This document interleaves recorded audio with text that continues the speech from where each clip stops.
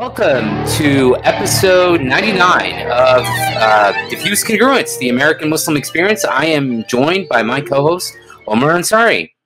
Hey, Assalamu alaikum, Parvez. How's it going? Walaikum salam. Good to have you back, Omar. Have you been? Doing good. And by back, I think you mean back in California in the Bay Area, right? Yeah, I want to kind of situate us a little bit as well. We are recording during this kind of record-breaking heat wave. I think you and I in Fremont, we touched about 104, 106 today.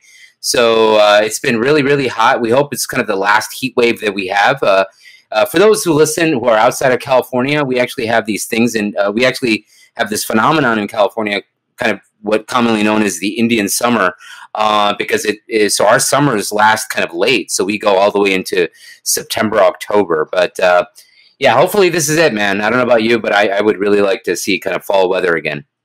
This is kind of crazy, right? It's like, what else do we need this year? I was at, as you know, I was out of California for the past couple months, and I flew back just a few days ago, and I could literally see the fires from the plane. They've drifted. Now they're over about 100 miles east of here, but you see this black funnel. From way up high, you don't see the red, orange, and red flames, but you see this funnel that looks like it's not moving, but it's actually a fire. A fire that's happening. So that was happening about 100 miles east of here. Luckily, on the ground, the air is clear, but man, it's hot. It is hot. Right. And I know it's going to be like that for another couple of days. Yeah, I mean, a couple of things I wanted to quickly mention, and in no particular order. One was kind of a special shout out, and I don't normally sort of do a shout out of names, but I feel it relevant because as our listeners know, Zaki and I mean, back when Zaki was the co-host, Zaki and I were invited to Michigan to host a series of kind of live episodes, and one of the folks that had kind of helped put together an event at the University of Michigan was Rhea Basha and Muhammad, her fiance at the time, and now they got married over the weekend. And not only just to give a shout out to kind of folks who have been listeners and supporters of the show, but what was fascinating also about it was I kind of attended my first official Zoom wedding, which was kind of a surreal experience. Yeah, it was kind of a surreal experience. So the wedding was happening in Michigan, and it was a beautiful wedding. I mean, people were socially distanced and so on and so forth, and it was kind of done outdoors. And the rest of the family, the rest of the Khandan, the tribe, we were all sort of logged in via Zoom. So kind of a surreal time. And interestingly enough, that same day, literally like an hour later, I had to hop on another Zoom invite for a friend's daughter's wedding. And so for me, this is kind of a real, again, new milestone in my life because, Omar, you know Wasim Ahmed, right? Wasim's one of my closest childhood buddies. And Omar's met him a number of times when Omar used to come visit Houston. And Wasim's daughter, dude, Wasim has a daughter who is 22, I think, 21, wow. 22. But got married over the weekend, man, mashallah. Oh, nice. So, yeah, Sabareen. So another pair of newlyweds. And so, but for me, right, you've got this like childhood friend. His daughter is old enough to get married. And so I found that to be kind of a real milestone in terms of like, okay, another checkbox in terms of. Yeah, that's pretty cool. That's pretty cool. Yeah, I remember back in the day playing hoops in Houston and that's right. And all that. But I mean, the Zoom wedding thing seems to be kind of a new phenomenon. You wonder if some of the dads who are writing those checks for those fancy Chicago weddings and whatnot are just going to be like, this is it from now on. We're just doing Zoom weddings from now on, right? Exactly. Yeah, well, I think it's a sign of the times, and I think people are realizing more now than they were back in, let's say, April, that this is indefinite, and rather than keep delaying and postponing, important family events, we got to just make we got to make the most of it. We got to make the most of the quote unquote new normal, and I think that's what more and more people are doing.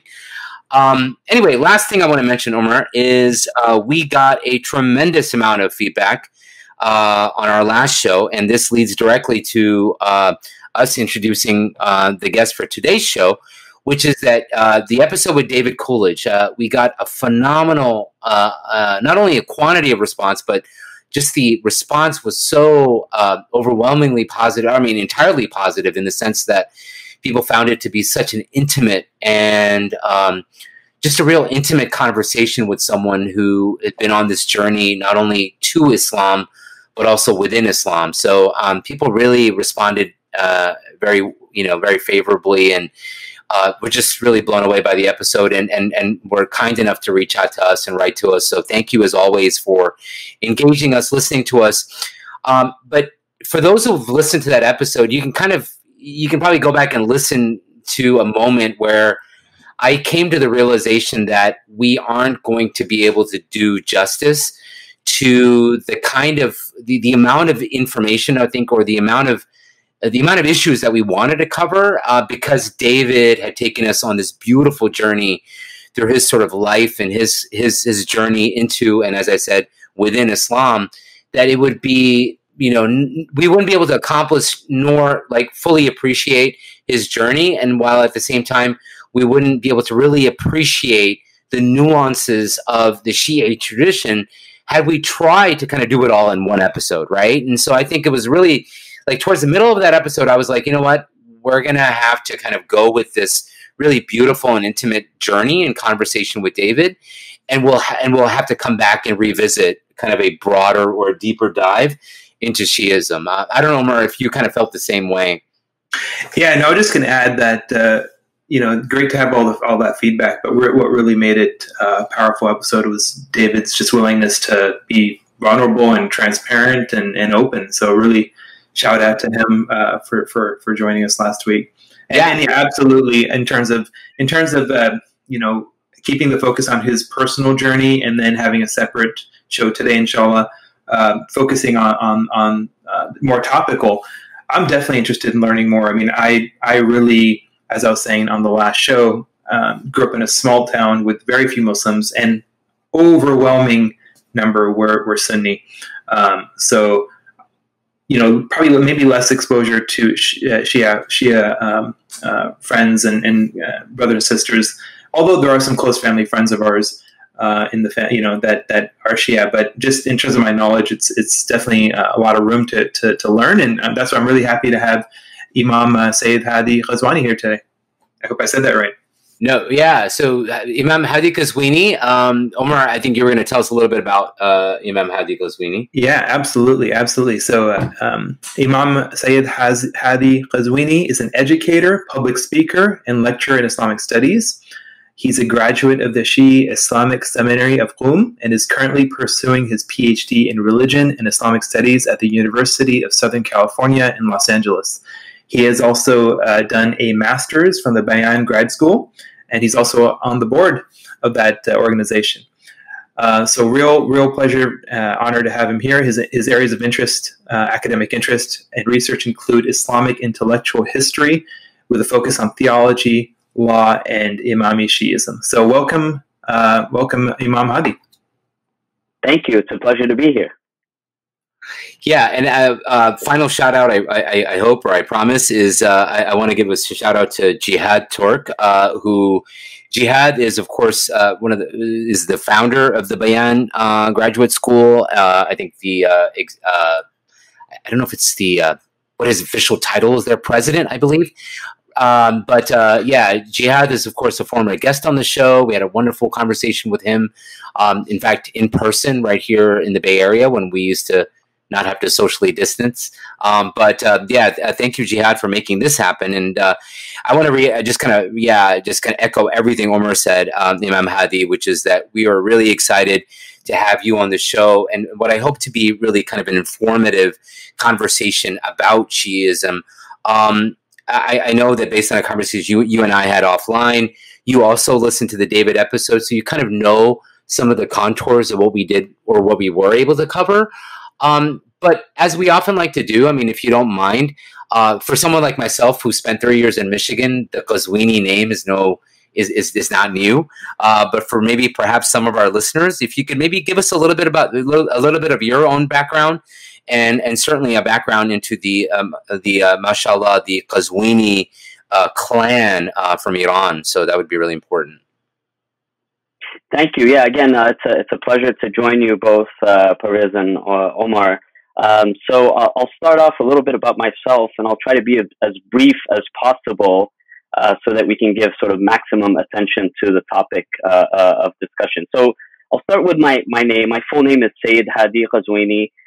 Syed is it's an honorific title in 12er Shi'ism, and we'll come to kind of the various distinctions of groups within Shi'ism. So it's an honorific title known in 12er Shi'i circles, and it basically indicates descent from the Prophet, peace be upon him, and his family. And so actually we have a family tree where we trace our descent I trace my descent all the way 43 generations back to the Prophet, peace be upon him, and his family. My paternal family, traces its lineage back to the Prophet through the 7th Imam, the 7th of the 12 Imams, Musa al-Kazim, who died in 183 after Hijrah and is buried in a suburb of Baghdad known as al-Kazimiyya.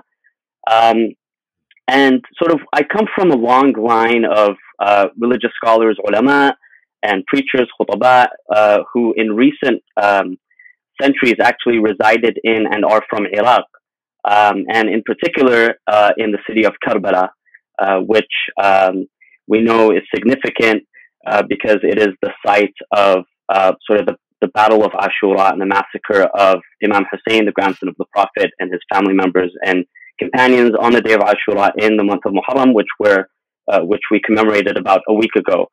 And so the family, my paternal family is from Karbala, and my paternal grandparents and family actually fled Iraq to Kuwait back in 1971. This was when the Ba'athist regime had just taken hold, and so they had to flee. My grandfather was an outspoken critic of the Ba'ath regime and of communism, and so he had to flee for his life. And this happened overnight.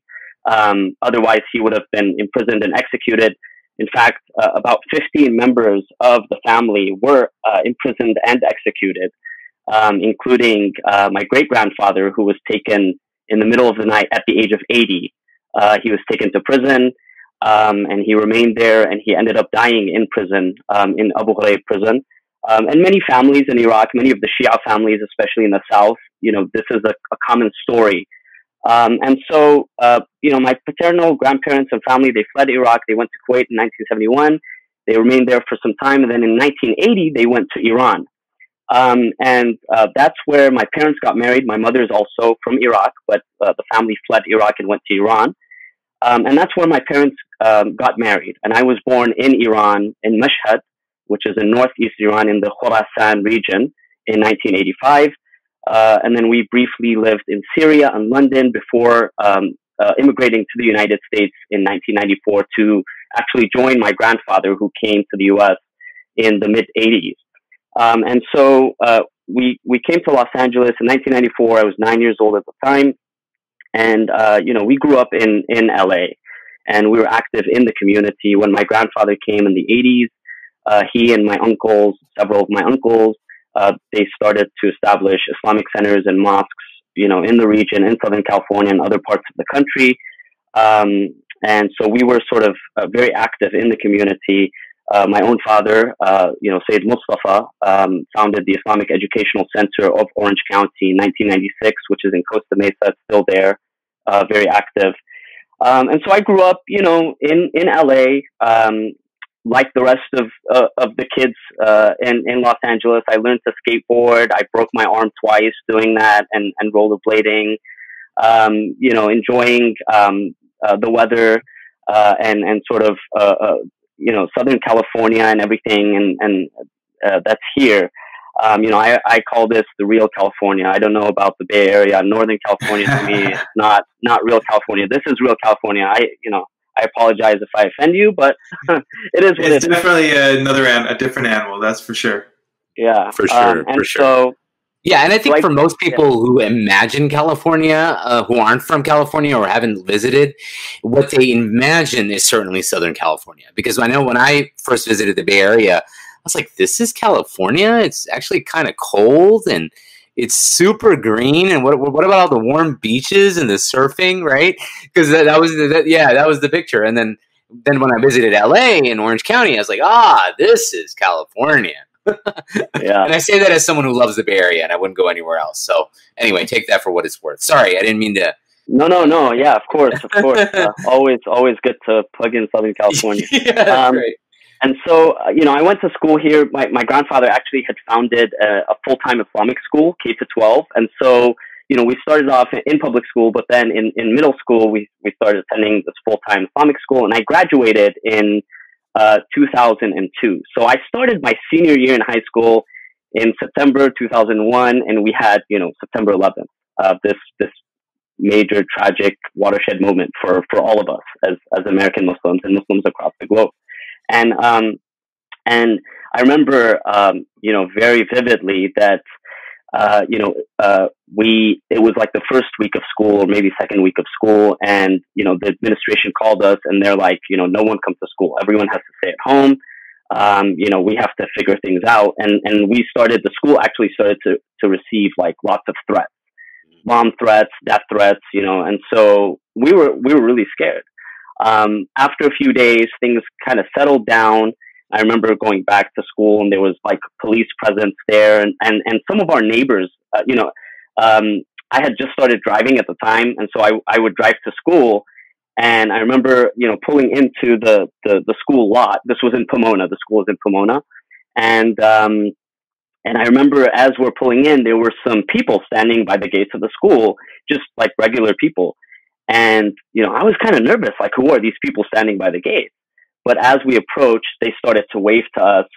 And it appeared to be, they were the neighbors, those who resided around the school, and they had come to show us support and everything. And so yeah, I graduated high school. Then I started a college at UC Irvine in 2002.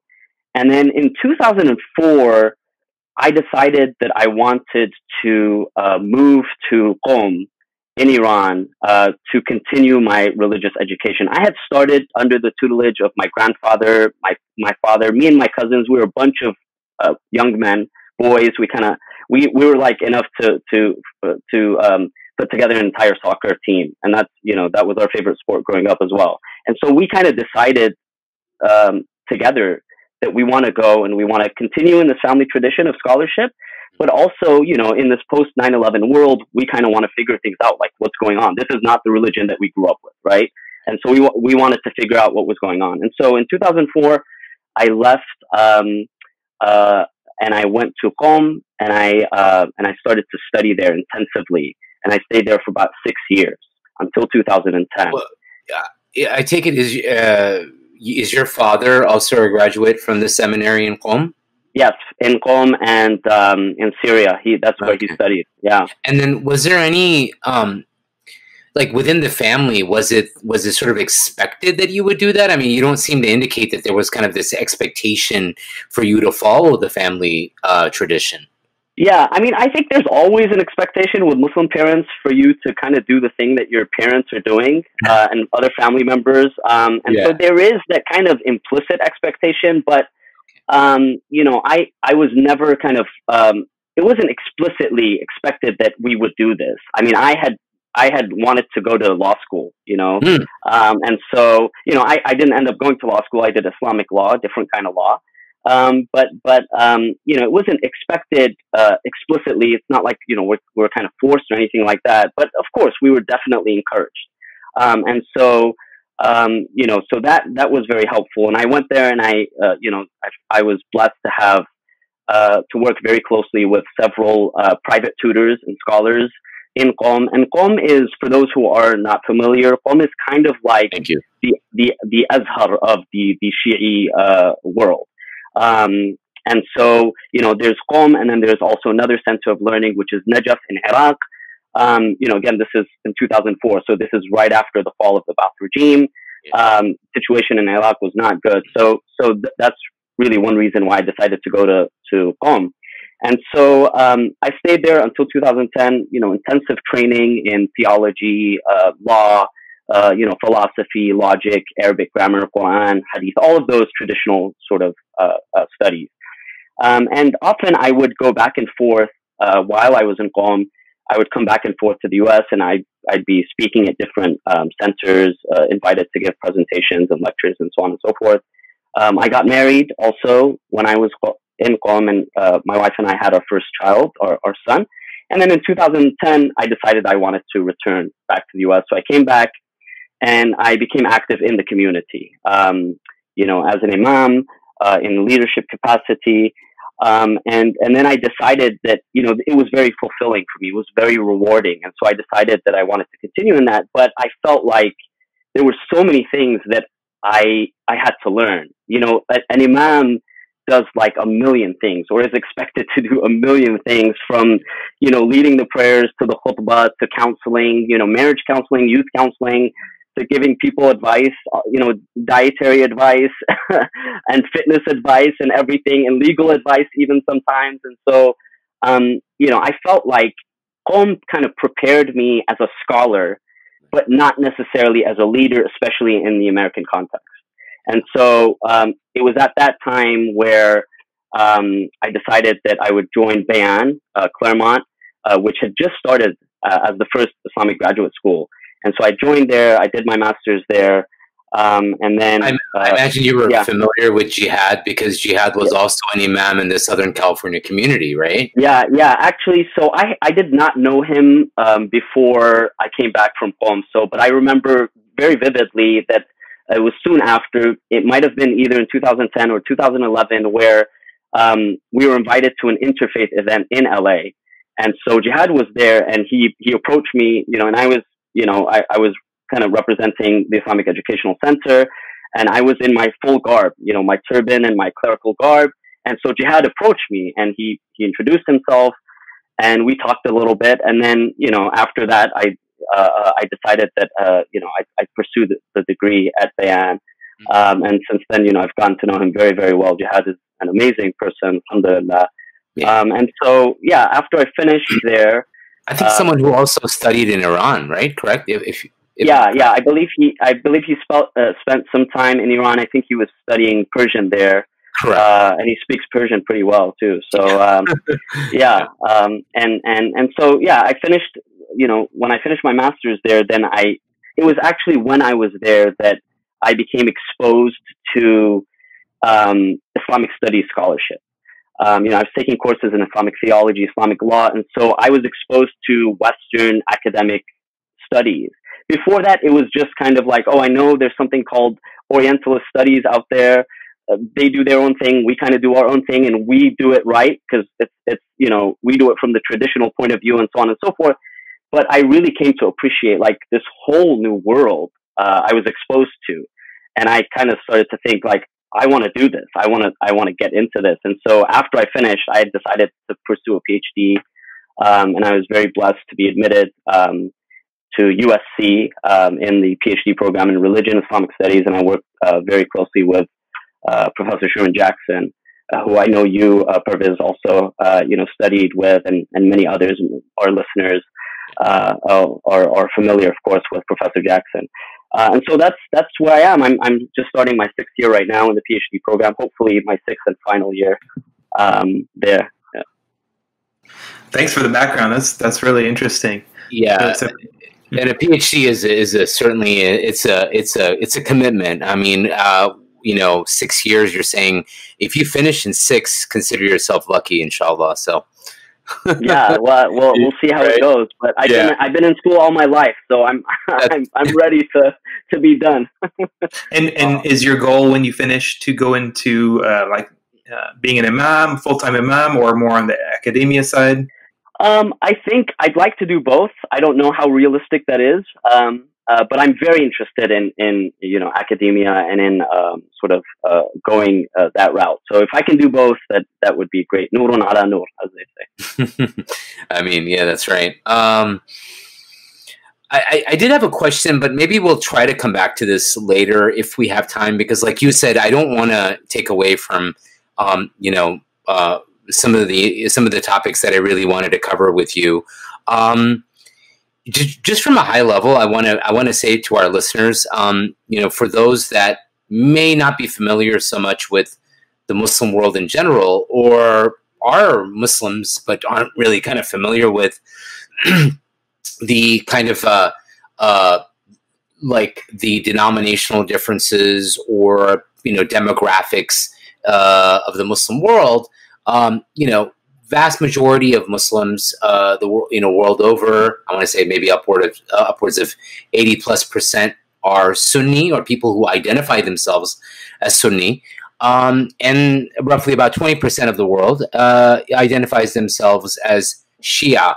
Shia being plural, Shi'i being singular, and in terms of majoritarian or countries where you have a majority presence of Shias, that would be certainly Iran, although Iraq, as Imam Hadi has talked about his own family, Iraq is almost about a little over 50%, or probably right around 50% Shia. And for not only the Ba'athist regime, but even some of the rule before that have been ruled by a Sunni minority, although the country is either 50% or more, right, Shia? Yeah. Yeah. And then, of course, you also have, in terms of diasporic, you also have obviously large communities in places like Azerbaijan, in India, in the subcontinent, and then obviously a big, a sizable community here in America. You mentioned your family, or I think I kind of alluded to this earlier, but Dearborn obviously has a huge Shia community. In fact, the Islamic Center of America, which I believe is still the largest mosque in the United States, if not North America, and your uncle, Imam Hassan Qazwini, is the imam there. So for those who may or may not be familiar with the Islamic Center of America in Dearborn. So anyway, that's just kind of high-level stuff. And last point I want to make is, yes, certainly myself and Omar identify ourselves as Sunni, and Imam Hadi, of course, is a scholar of Islam and a scholar of the Shi'i tradition in particular. This is not going to be a dialogue. This isn't going to be a debate. This isn't going to be a sort of look at issues of confluence and contradiction between the Shia and Sunni tradition.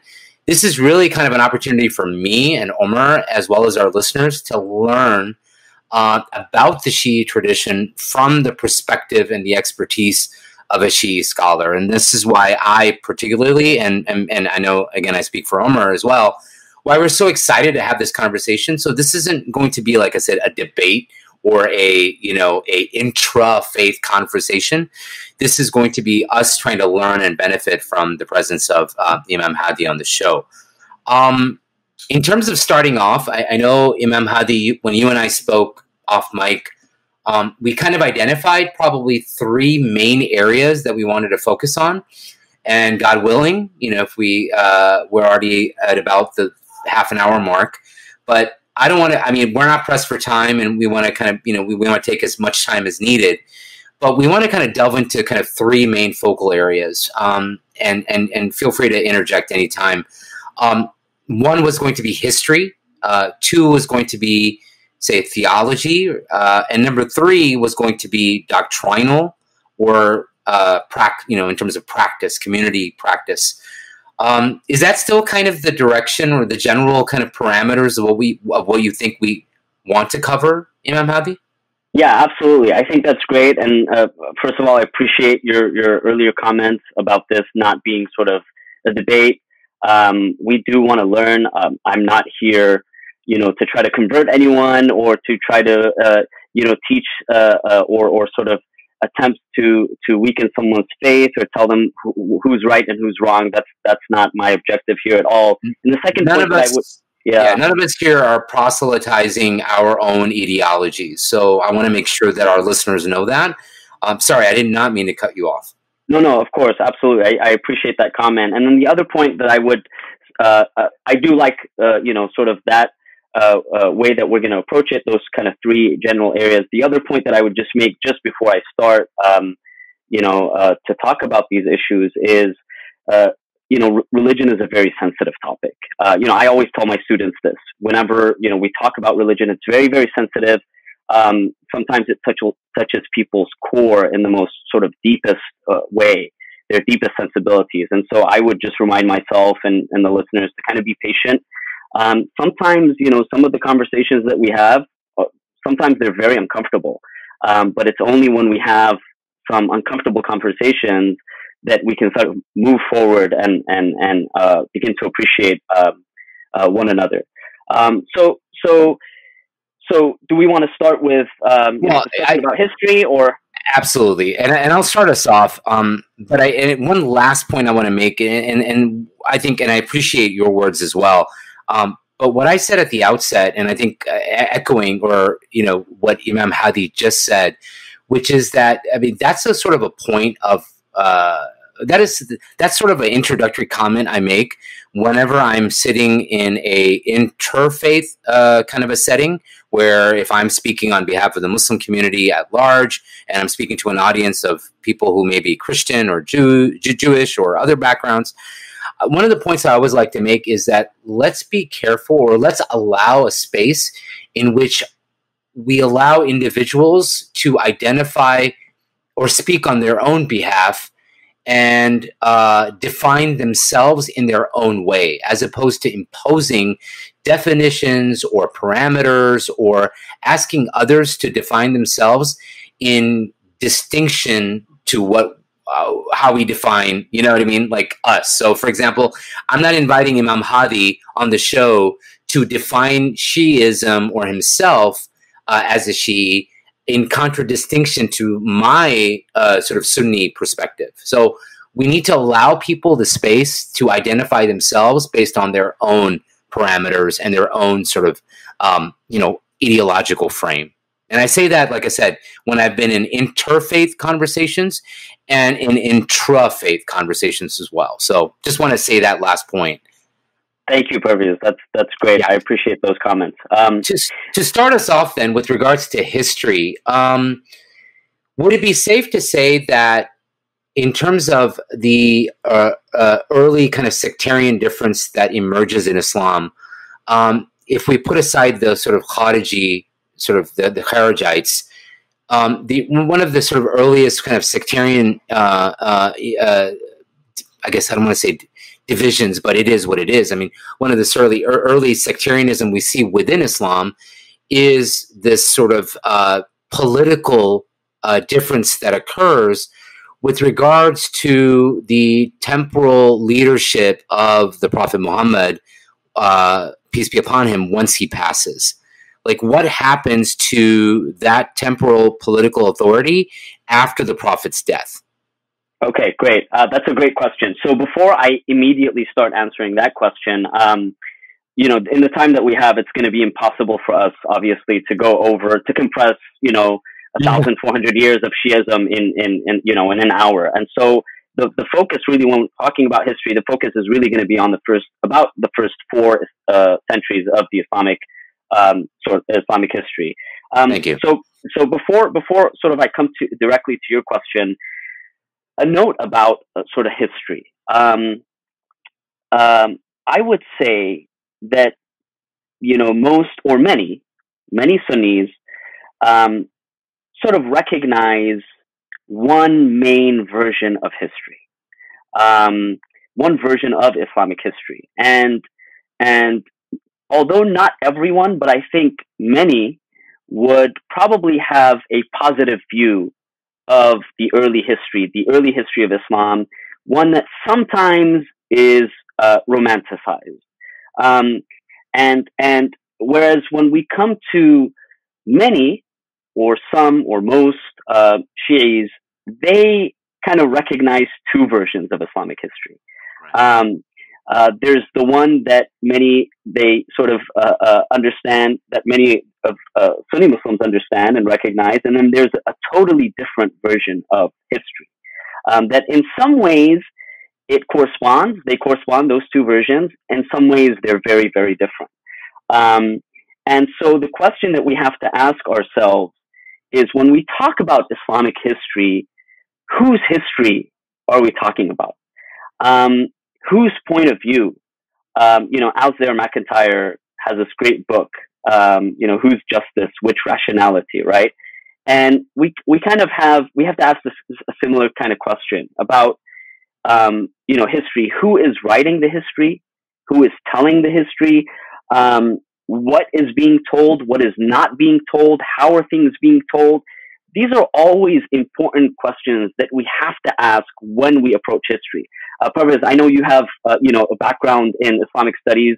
I think you did a master's, if I'm not mistaken. And so you probably see this clearly. Like when we go and we ask ourselves as historians of Islam, how do I know what happened during the time of the Prophet, after the time of the Prophet, immediately? What are the sources of that historical information?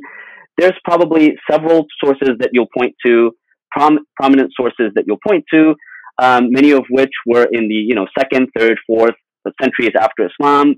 Those were developed in those periods, and they were developed. The sources, the standard sources, they were developed by individuals who had certain theological commitments, certain political commitments, certain legal commitments in a certain political context, whether during the Umayyads or the Abbasids. And so I think that's a super important question that we have to start with. Whose history or whose version of history, whose story are we listening to? And when we talk about history, there's this whole idea of narrative and counter-narrative, right? And so sometimes, you'll find within the Shi'i tradition an acknowledgement of the same events that are acknowledged in the Sunni tradition, but they are interpreted in very different ways. The Sunnis see the same exact event in one way.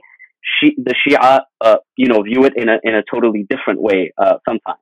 And we see this, in like U.S. history, right? We all went through the sort of American educational system. We're taught about U.S. history. As young children, as we go through that system, there are certain things that we are taught. There's a narrative, a kind of version of U.S. history that we're taught.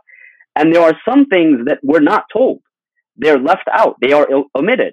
And it's only, those of us who are lucky enough when we kind of grow up and we figure things out on our own, we might go and read about and realize, hey, this is not the version of history that I was taught in school. There are all these other things that, it's like someone reading. Yeah. I think of like the example that comes to mind is like being first introduced to Howard Zinn's, People's History of the United States. You're like, whoa, this is history that, definitely doesn't make its way into the 6th grade civics class.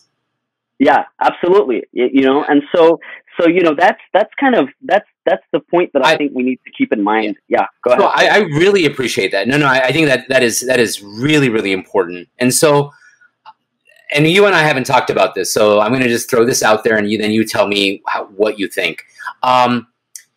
So then I agree. So then where do you begin, right? And where do you begin, and what would then be the parameters of talking about history? I would propose, and this is just, again, based on my reading, if you will, of history, I hope not from a purely Sunni perspective. So I would suggest then that we focus maybe on 3 historical events, 3 or 4, and kind of discuss those with regards to the Sunni and Shi'i perspective. Excellent. Very good. No, I'm sorry. Let me rephrase that. Not according to the Sunni and Shi'i perspective, but rather or from the Shi'i perspective, but events in historical events that are recognized as being, as having occurred according to both Shi'i and Sunni sources. Great, excellent, very good. That's right. Excellent. So prior to the death of the Prophet, peace be upon him, in fact, according to most historical records, right around the time the Prophet performs his Hajjatul Wada, the farewell pilgrimage, right? Right around that time, there is the very, very important event known as Ghadir Khum, okay? The event that takes place around the well of Khum, or this watering place near Medina, I believe, correct? Yeah. Yeah. So that I would suggest that be one particular event we focus on. Number 2, we focus on what transpires right at the death of the Prophet, peace be upon him. And then number 3, we can talk about Fadak if you want, or we can kind of maybe use that. We can wrap that within the conversation around the events of the Prophet's death, although it takes place shortly thereafter. And then we can talk about Karbala, because I don't think we can have a conversation without talking about history, or we can't have a conversation on history without talking about Karbala. So do you think that those 3 or 4 kind of events are the important ones to focus on? Yeah. So before I start with, I'm going to add one more event, and please. Before I start with Ghadir, I'm going to take a little step back and kind of start a little bit earlier with sort of the birth of Ali ibn Abi Talib. Because we know, I mean, your listeners, will recall from the previous episode with David Coolidge. There was a discussion about the central place of Ali ibn Abi Talib in the Shi'i tradition, but also in the Sunni and the Sufi traditions. So we have to kind of start off really with Ali and the birth of Ali. So in the Shi'i tradition, Ali is kind of honored, and he holds a place that no other companion really holds. And it's his place is inextricably linked to the place of the Prophet too. And so, the Shi'i tradition, first of all, recognizes that Ali was born in the Kaaba. So in the Kaaba itself, there's a whole story that the mother of Ali, Fatima, she enters in the Kaaba, she gives birth to him, she comes out, the Prophet takes him in his arms, he names him Ali, and Ali grows up in the household of the Prophet. His father, Abu Talib, had many children, and he faced some financial difficulties. The Prophet takes Ali into his own home, and he raises him sort of like a son. And so, sort of the Shi'i story will focus on this very, very intimate relationship that the Prophet has, or Ali has, with the Prophet as he's growing up. So he's like growing up in the house of the Prophet. Yeah, no, thank you. And for those listeners who may not know, the relationship between Ali, Sayyidina Ali, and the Prophet Muhammad is that they are first cousins, right? So you mentioned Abu Talib. Abu Talib is the Prophet's paternal uncle, and his son is Ali. So that would make him the Prophet's first cousin. Later on, of course, Sayyidina Ali is, of course, honored by being also the son-in-law of the Prophet Muhammad. So anyway, sorry, just for the sake of our listeners who may not know. Thank you. So I appreciate Sayyidina Ali ibn Abi Talib is the name of Sayyidina Ali, and of course the Hashimi clan. And we know, not only from a Sunni perspective, but just from reading history, what a very important role the Prophet's uncle plays in his life. Absolutely. Absolutely. Great. Thank you. And so, so he grows up in the house of the Prophet. According to Shi'i tradition, he is the first one to accept Islam. Although he was very young at the time, he accepts this message, the Prophet as being the messenger of God, the first to accept Islam, and the one who, continuously stands in the first line of defense of the Prophet and supporting the Prophet. And so, even before Ghadir, when we come to the whole notion of the imamate, the belief, the Shi'i belief in the sort of the place of the imam as the political and the spiritual religious successor to the Prophet, this, according to Shi'i tradition, it starts well before Ghadir.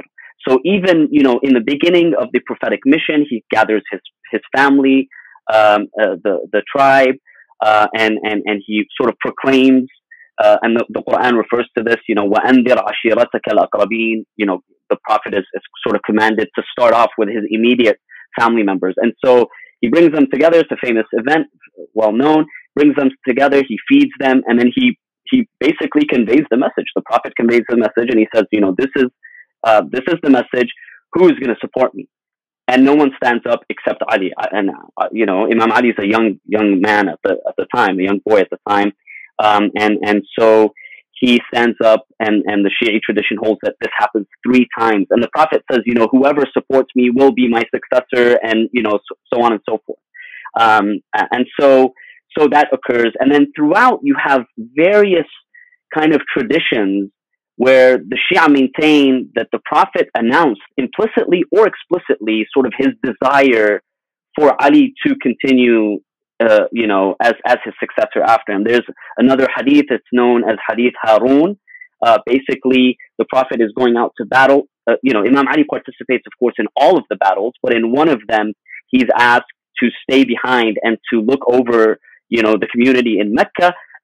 In Medina, and he is, the tradition says that he goes and he tells the Prophet. He says, why are you leaving me behind? And so the Prophet tells him. He says, do you not wish to be to me as Harun was to Musa, as Aaron was to Moses, except that there is no prophet after me, illa annahu la nabiyya ba'di, right? And so the Shia take that again as another announcement of, Aaron was the successor of Moses.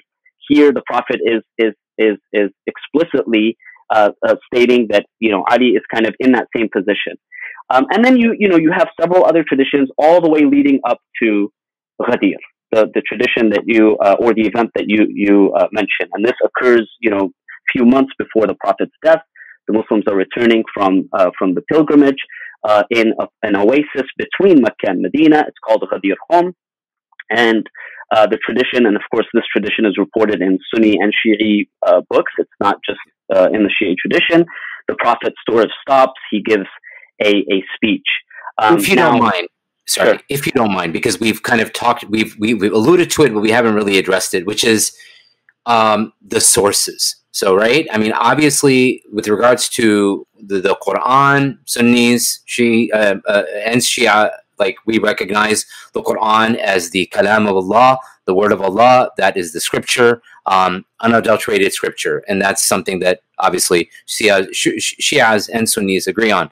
Now, with regards to prophetic tradition, i.e., ahadith, the sources are slightly variant within or among Shias and among Sunnis. If you don't mind talking a little bit about that, I think for most listeners, the canonical books of ahadith among Sunnis are pretty well known. There's Bukhari, there's Muslim, there's Tirmidhi, there's Abu Dawood, An-Nisa'i, and Ahmad. I mean, those are sort of the 6 canonical texts, as we say. Ibn Majah, I might have forgotten. I think less known, certainly to Sunnis, would be the Shi'i sources. What are the canonical ones, and how do the Shi'i sources, or excuse me, Shi'i scholars of tradition view the Sunni sources of tradition, i.e. ahadith?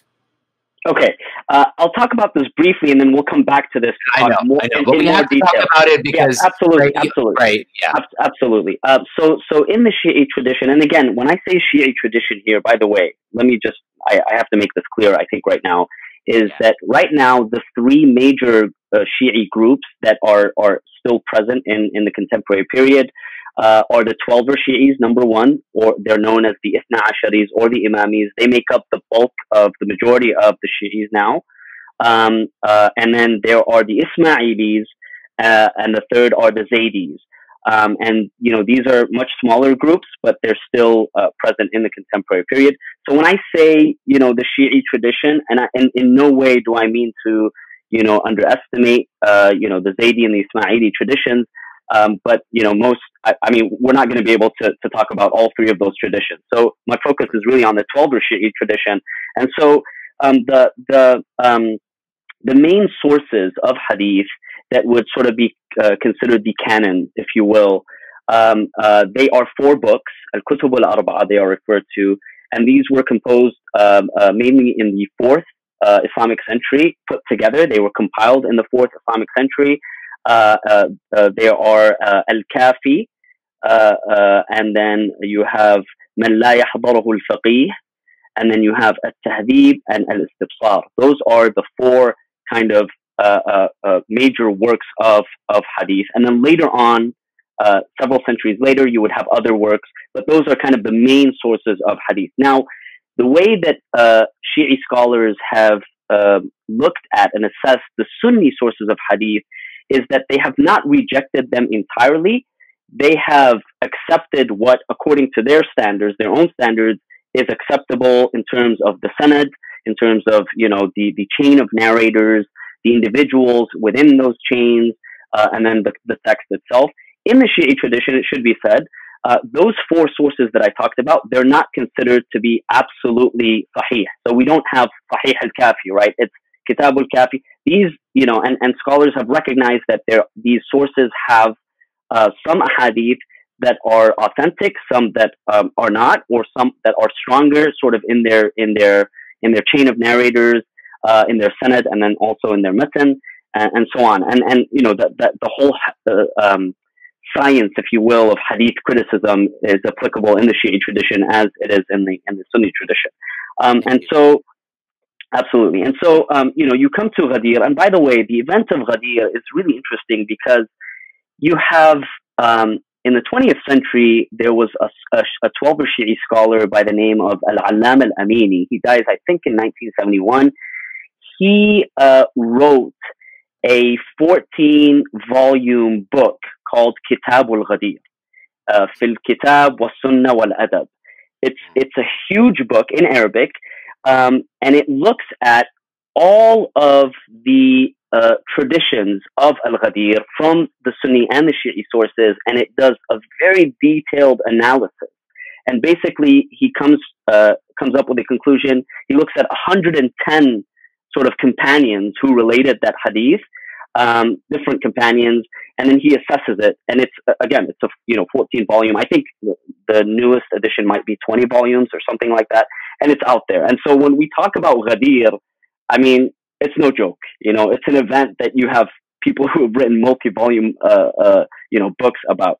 And so the way that the Shia view it is that I've even heard it said, and this may be hyperbole, but I've even heard it said that perhaps no other incident during the time of the Prophet is as widely reported. Now, again, that may be hyperbole, but I mean, I know that even among the sources, there are numerous what we would call riwayat or traditions with slight variances. Again, I've read, over 250 or over 200. So again, certainly, yeah, echoing what you're saying, Imam Hadi, widely reported among both the Sunni and Shi'i sources. And as I said, even among those sources with the slight variances. But anyway, please, sorry, continue. So the Shia, they maintain that as the Muslims were returning from this pilgrimage with the Prophet, and the various reports, they differ as to the number of Muslims that actually went on that pilgrimage, in the tens of thousands probably, and so as they were coming back, the Prophet received the revelation, and the revelation is in one of the verses of the Quran. Ya ayyuha rasul balligh ma unzila ilayka min rabbik. O Prophet, convey that which has been revealed to you by your Lord. وَإِن لَمْ تَفْعَلْ, and if you do not, فَمَا بَلَّغْتَ رِسَالَتَهُ, it's as though you will not have conveyed his message, the entire message. And then the verse says, وَاللَّهُ يَعْصِمُكَ مِنَ النَّاسِ, and God will protect you from the people, right? And so the Shia maintain that when that revelation came, the Prophet stopped the people, the Muslims. And those who had gone forth, he called them back. And this was in this oasis called Ghadir Khum, which is between Mecca and Medina. And he stopped them and he waited for the rest to arrive. And basically, the part of the tradition that's important for our purposes, he gave a long sort of khutbah, a long speech. And part of it is, he called upon Ali to stand by his side. And he sort of raises his hands to the sky and he says, "Man kuntu mawlah, fahada aliyun mawlah." Who's ever mawla I am, Ali is his mawla. And so this sort of tradition is reported, and it's considered to be in the Shi'i tradition as this final, very explicit kind of appointment of Ali as the successor of the Prophet. And then the Shi'i tradition maintains that as soon as the Prophet did that, God revealed another verse, which is, according to many reports, the final verse that was revealed. اليوم أكملت لكم دينكم وأتممت عليكم نعمتي ورضيت لكم الإسلام دينا. Today is the day in which I have completed your religion, God says, and completed my favor upon you. So the Shia maintain that, this was the final and most explicit sort of appointment of Ali. Now, again, as you said, Parvez, this is not something that's only reported in the Shi'i tradition. It's reported in the Sunni tradition, and even those words, "Man kuntu mawla, fahada aliyun mawla," they're reported. The whole debate between the Sunnis and Shi'is would be how they viewed that event. the significance of that event, and it's in particular the term Mawla. You know, which is why I love that you left that you left it ambiguous and untranslated. So, mashallah, that's like the wisdom of a teacher. So, thank you for doing that.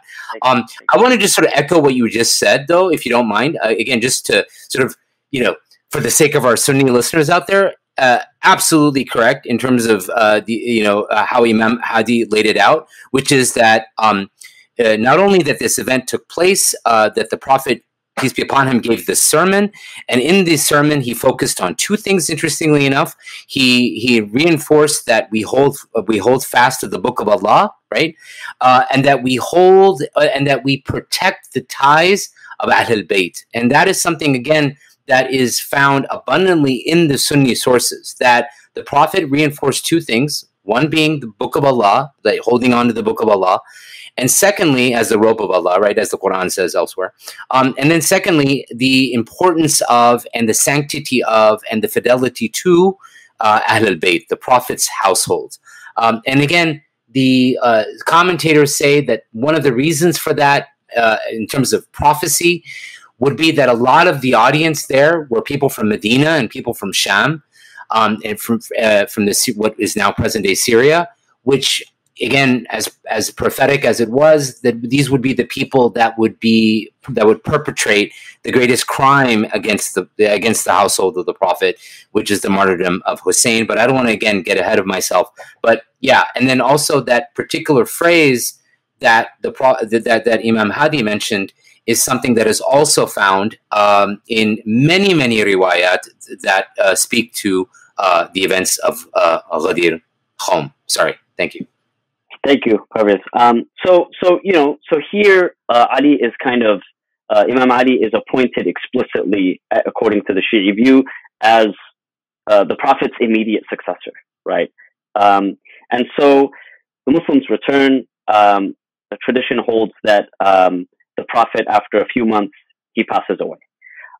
Now, there are a lot of other details, but I don't want to get into all of these details for the sake of time. The second event that we want to come to, so the first major event is Ghadir. The second major event that we want to come to occurs with the death of the Prophet and immediately after the death of the Prophet, and this is what is known as the event of Saqifa. The Prophet dies. I mean, this is a huge tragedy for the Muslim community. And Shi'i tradition holds that as Bani Hashim, the family of the Prophet, remember Imam Ali is his cousin, and by this time, he had married his daughter, he was his son-in-law, they had children, Hassan, Hussein, and others, and so he was kind of the closest male relative to the Prophet at the time. And so he is kind of busy with preparing the Prophet's body for burial. And at this point, there's an event that is held in a place called Saqifat Bani Sa'ida, where the Ansar and the Muhajirin, some of them, they come together and they're trying to figure out what to do after the Prophet, who's going to lead the community. And Shi'i tradition holds this event to essentially be a coup, a sort of a betrayal. Yeah, go ahead. I want to because I think that's a very important point here, because not about the coup per se, but the idea here that I want our listeners to focus on and think about is, first of all, the Prophet throughout his career reinforced the idea of leadership, that even if two people are traveling, you choose one person as an emir, you choose one person as a leader. And there's innumerable statements found in the tradition with regards to the importance of leadership. How then can we as Muslims contemplate a scenario where so much emphasis is given on leadership, and meanwhile, historically, the Muslim state has now amassed a great deal of territory, a great deal of resources, a great deal of even wealth? How can Muslims, again, as I say, at large, how can we contemplate a scenario where the Prophet does not explicitly leave behind a successor? right? How do you fill that vacuum? Like, how do you fill that void? And so to contemplate, I think for as Muslims at large, for us to contemplate a scenario where the Prophet isn't or does not explicitly leave a successor seems entirely implausible to me, and seems entirely implausible to, I think, anyone who reads history from a fair perspective. So then the question becomes, and again, this is something I pose my Sunni listeners, is if we then examine the Sunni tradition with regards to how successorship is assigned or identified, even the most liberal or open-minded reading of Muslim sources, Sunni sources, leave it at best an implicit recognition or an implicit identification of successorship. One is hard-pressed to find an explicit text that says, okay, so-and-so is going to be my successor. And again, I would argue that how can we contemplate a scenario where there is not an explicit identification of who is to succeed after the death of the Prophet. Final point. There are, again, in numerous ahadith where the Prophet recognizes the fact that his time is coming to an end. His time on this earthly abode is coming to an end. Whether it's the revelation of إِذَا جَاءَ نَصْرُ اللَّهِ وَالْفَتْحُ, which again, according to a lot of the scholars of the Quran, consider as being foreboding of the Prophet's demise. As you mentioned, Imam Hadi, الْيَوْمَ لَكْمَلْتُ لَكُمْ دِينَكُمْ, one of the final verses, if not the final verse that was revealed, sort of says, okay, we've completed our favor, religion is done, we've revealed what we needed to reveal, we've perfected this religion for you. So anyway, sorry, I wanted to kind of have our listeners pause and kind of identify that as a real issue that history has to deal with, which is, how can the Prophet not leave an explicit identification of who was going to succeed him?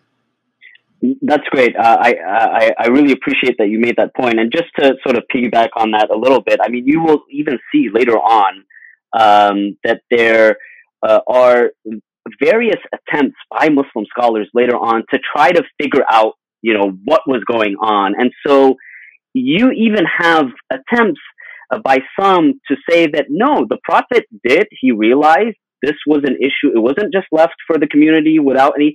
He actually realized, and he, in fact, even appointed Abu Bakr as his successor explicitly. He pointed to him. He said, he should pray instead of. So you do have, I think that the point that you're trying to make is a really important point. Sometimes there's discussions about, oh, well, the Prophet just kind of left things. There was no kind of discussion at all. That's a highly problematic sort of argument, I think, to me. Implausible, yeah. Exactly. And so okay, coming back sort of to the Shi'i tradition recognizes, this event, Bani Saqifa, Bani Sa'ida occurs, and essentially it considers this to be like a coup, a betrayal of the Prophet's explicit designation of Ali as his immediate successor. And Shi'i tradition would look at this as the beginning of a series of injustices and oppression against the prophetic household. And so, for instance, we have within the historical sources that, that Ali was, after, the Muslims had kind of agreed and given bay'ah to Abu Bakr, Omar is kind of seen as in the Shi'i tradition as the mastermind behind this, that he actually kind of helped Abu Bakr and he put him in place, and he was the first one to say, we are pledging allegiance to Abu Bakr. And then, there's kind of this sort of, they face the prophetic household by actually going to the house of Ali and Fatima, and trying to force Ali to pay allegiance, and Ali refuses. And some of the historical reports say that, there's kind of a threat that's made against the house of Ali and Fatima that we will burn down the place. And some reports, I believe that, this is in Tabari as well, that sort of Omar attacked the house of Fatima. And so Shi'i tradition would see this as just being such a shock that, you know, the Prophet's daughter and his son-in-law, and, you know, they would be treated in this manner, and that this was the beginning of a series of injustices that would continue. And so, you know, you have all of these events, and Fatima traditions they differ as to when she died. Some say this was within a month after the Prophet. Some say up to 3 months after the Prophet, that she died at a very young age. And, you know, a lot of scholars have said, you know, she was young. Like, why would she die just out of nowhere? I mean, so they point to sort of this evidence that her home was attacked, and as a result, directly or indirectly, she was injured and she was in pain, and this eventually led to her death. And so you have kind of this issue. You brought up, Parvez, the issue of fadak. This is part of it. Fadak, just very briefly, Shi'i tradition holds that after the Prophet, he basically took over this land that belonged to the Jews in one of the battles against the Jews. He took over this land in Khaybar. He took possession of Fadak, which was a large piece of land, and he gifted it. Shi'i tradition holds that he actually gifted it to Fatima, so it actually belonged to her. And there's this whole controversy about how the early caliphate actually took it away from Fatima, and a whole controversy is there. And that Fatima actually, she went out in public, she went to the Prophet's mosque, and she gave sort of this very strong sermon where she defended sort of her her father, the Prophet, her relationship with her father. She defended, you know, her husband, Imam Ali, as sort of the rightful successor to the Prophet, and also she brought up this whole issue of fadak and the injustices that you know, were perceived against her and her family. And so, you know, skipping on a little bit, you know, you have during the time of Abu Bakr, Omar, and Uthman, the first, second, and third caliphs, you know, Shi'i tradition holds that Imam Ali kind of did not participate in public life.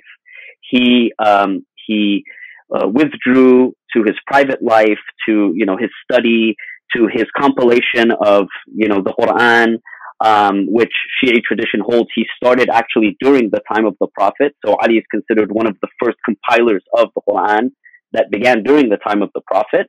And so, you know, it's until the murder of Uthman, and the community comes and they approach Ali and they want him to become the community in Medina. They approach him and they want him to be the caliph.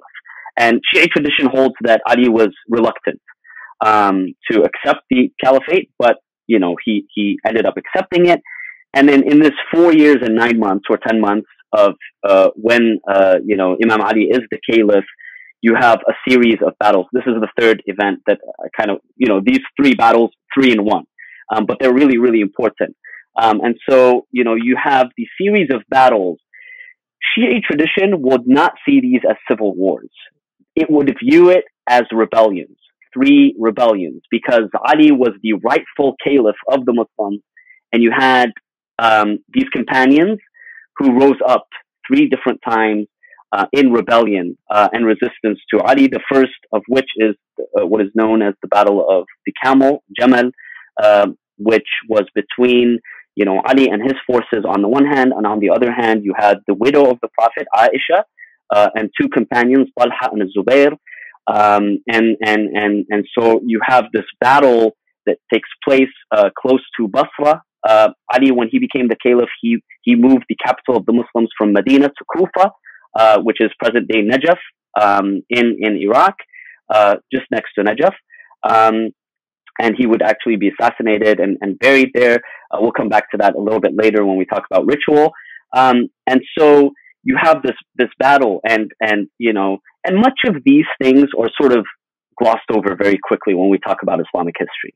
I mean, this is a battle where, depending on whose sources you're reading, thousands of Muslims lost their lives. They were killing each other. This was not sort of, quote unquote, an external enemy that was attacking the Muslims. This was Muslims killing each other. And so you have this, you have the battle of Camel, Jamal. Shi'i tradition holds accountable, Aisha, the wife, the widow of the Prophet, Talha and Zubayr and others for instigating this. This is one. Then after that, you have, the battle of Siffin, Muawiyah, who was an Umayyad.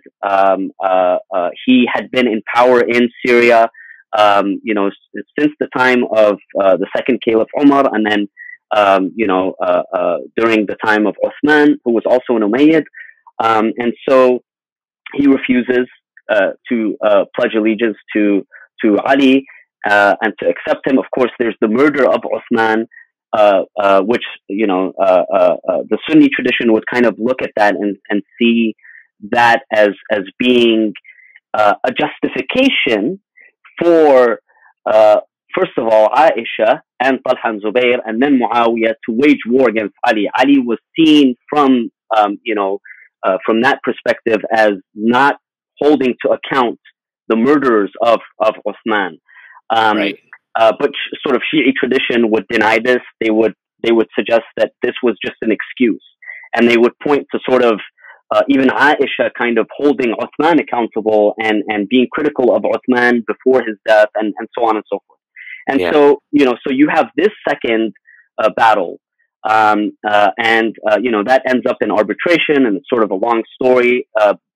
It ends up in this other group that you brought up, Parvez, the Khawarij, kind of the Khawarij coming out against both Muawiyah and Ali. And then you have the third battle is with the Khawarij themselves of Nahrawan.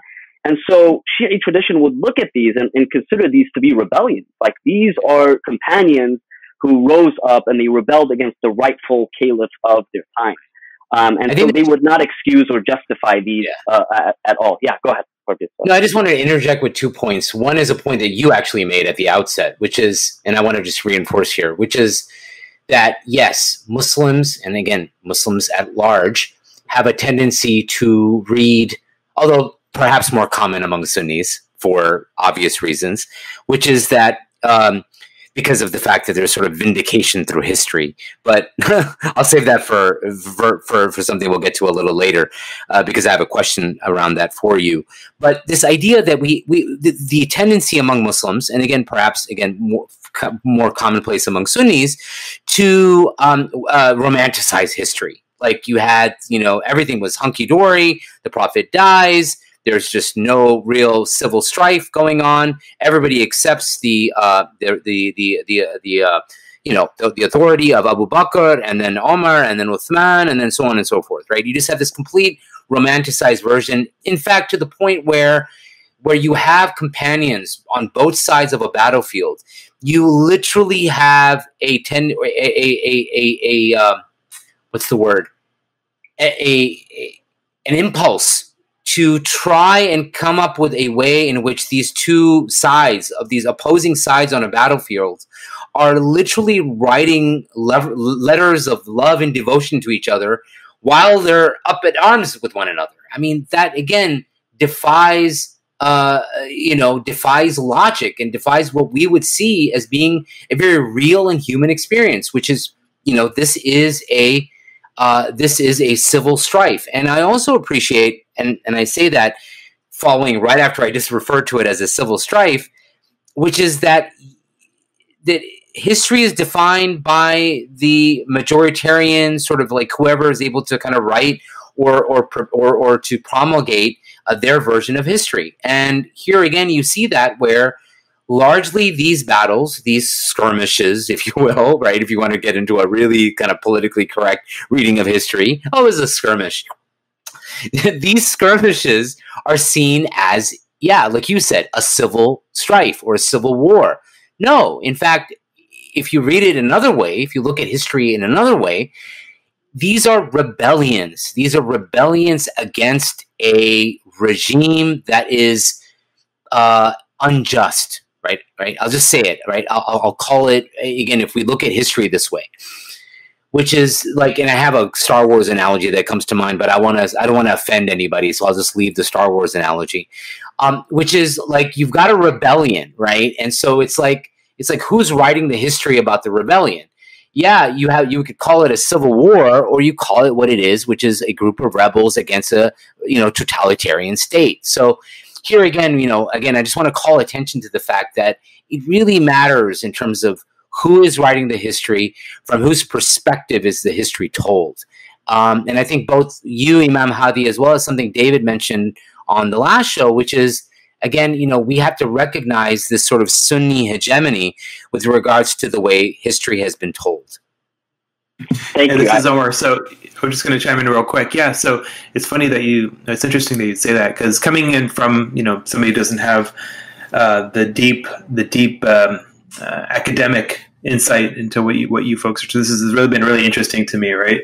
So I'm just kind of listening with humility and trying to learn as much as I can. But just echoing, I took a class with a scholar at SBIA way back in the day, 2002. There was a class about Islamic history, and it was exactly the approach that Parvez, you were describing, which is like, hey, these things happen. It's human nature, and this was a pretty prominent scholar of Sunni Islam. Sheikh Muhammad Yaqubi taught a class in SBIA like in 2002, like a 3-4 month class, I think it was, every week.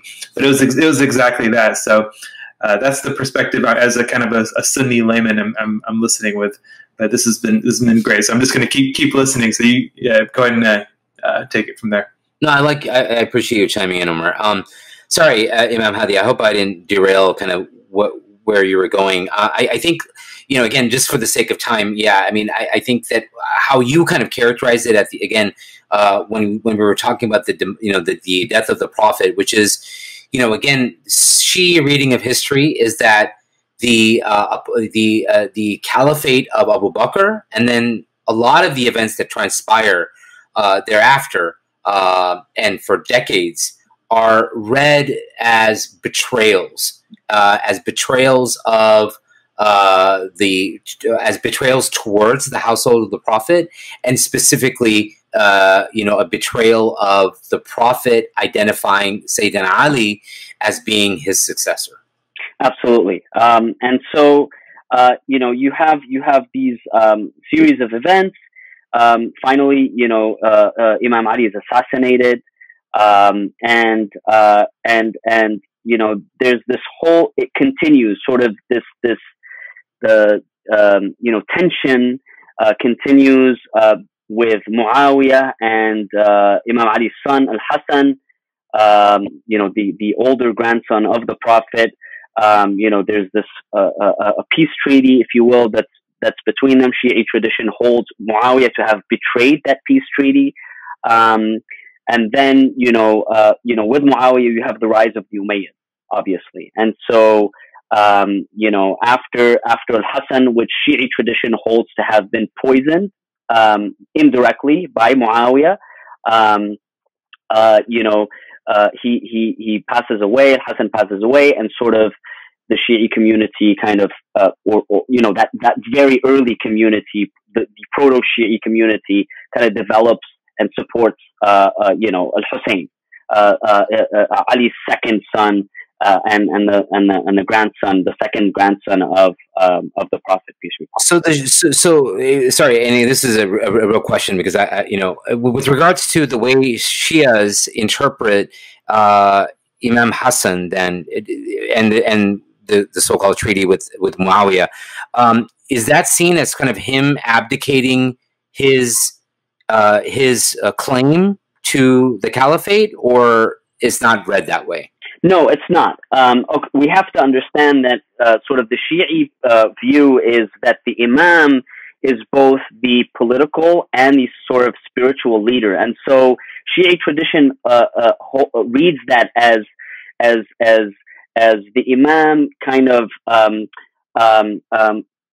conceding or giving a concession so that Muawiyah kind of holds power, and there's no more bloodshed and there's no more civil strife and killing. But Shi'i tradition still holds the Imam as being the rightful Imam. So it's not that sort of he abdicated his rightful position as the imam. It's because he wanted to kind of save the community from further civil strife. So he made a deal with Muawiyah, and part of the deal, according to the Shi'i tradition, is that after Muawiyah, power would go back to Al-Hasan. And so Shi'i tradition holds that, Muawiyah betrays this, and he ends up actually assassinating him, killing Al-Hasan. And then, of course, he installs his own son, Yazid. And here you have, a lot of controversy, because when you come to, later Sunni writers even, and Sunni authors, there's this huge controversy about Yazid. Some have kind of tried to justify Muawiyah, not all. Some have tried to justify Muawiyah. But when it comes to Yazid, you have this huge problem, because Yazid was just so openly, kind of, I don't know how to say it, in a positive way. Just in his morals, in his attitude, he was so anti-Islamic, right? And I would submit that it is a real minority of Sunnis that would have anything really laudable to say about Yazid. Unfortunately, I feel like there is some of that happens, and I think a lot of it is polemical. A lot of it is just sort of like, oh, it's like we're going to own the Shias, right? We're going to get back at the Shias and say, no. Not only was Yazid, rightful or whatever, he was this meritorious figure in history. And I think that's a minority. I would submit that that's sort of a minority approach. The vast majority of sort of Sunnis even recognizing that Yazid was had his character was highly deficient, and certainly his political leadership was deficient. So I'm going to just put that out there. But anyway, sorry, Imam Hadi. Thank you, Parvez. So so then you have, with Yazid, you have this really big sort of watershed moment. He tries to gain recognition, and by now you have to kind of understand, Al-Hussein is close to 60 years old. So he's close to 60 years old. He's the head of the sort of prophetic household. He's recognized as being the senior of Bani Hashim. And so Yazid tries to get his allegiance and his approval. Hussein refuses. He says, I'm not going to pay allegiance to you. And so, to make a long story short, he has to flee. Hussein has to flee Medina, the city of his grandfather, the city of his birth. He goes to Mecca, and slowly he begins to receive support, sort of pledges of support to stand up against Yazid. That does not materialize, and he ends up in having to leave Mecca, and as he leaves Mecca, he heads towards Kufa. That support does not materialize. Yazid dispatches an army, a large army, to intercept and sort of take him in towards Karbala, which is a desert plain north of Kufa, and tradition holds that they arrive in the beginning of the month of Muharram. Hussein is with his family members, women, children, some companions, about 100 people altogether. He has about 72 companions, and they're surrounded by an increasing Umayyad army. Some reports say that the army reaches about 30,000 Umayyad troops, and they surround, the Prophet's grandson and his family in this desert plain, and they are denied, according to the Shi'i sort of version of history and tradition, is for 3 days. The entire camp of Imam Hussein is denied access to water. And then on the 10th day, which is the day of Ashura, the Umayyad army launches an attack, and they kill everyone, except some of the women and some of the young children. All of the men are butchered, in a very sort of horrific way, including Hussein's 6-month-old child. I mean, he's killed in his father's arms. It's a very, very tragic event. the women and children are then taken captive by the Umayyad army. They're taken to Kufa first, to the court of the governor, Ubaydullah ibn Ziyad, and then from there all the way to Damascus to the court of Yazid ibn Muawiyah. And it's a very sort of shameful way that they were taken prisoner.